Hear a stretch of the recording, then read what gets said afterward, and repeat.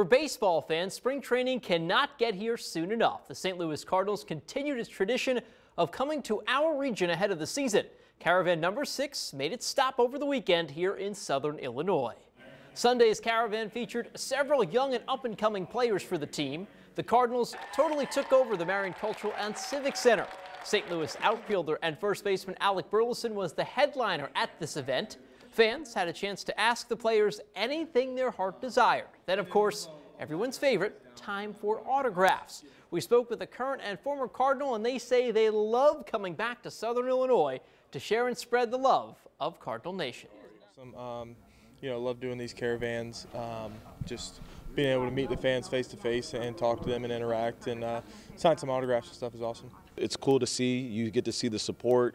You understand how much fans are passionate about the game and about the Cardinal organization, so it's extremely special. This was a really cool event. A reminder, the Cardinals open the 2024 season on the road against the LA Dodgers on March 28th.